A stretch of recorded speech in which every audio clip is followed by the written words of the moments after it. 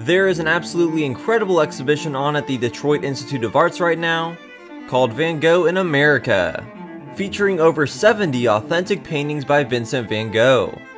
The reason that this big, once-in-a-lifetime exhibit is going on is because 100 years ago, the Detroit Institute of Arts was the first US museum to purchase a piece by Van Gogh, which was this self-portrait. So alongside that one, there are lots of iconic Van Gogh paintings on loan from museums across the world, like Bedroom in Arles and Starry Night on the Rhone. I would highly recommend checking out this exhibit for yourself before it's gone, plus it is at an awesome art museum. Please make sure to subscribe and check out my full-length videos.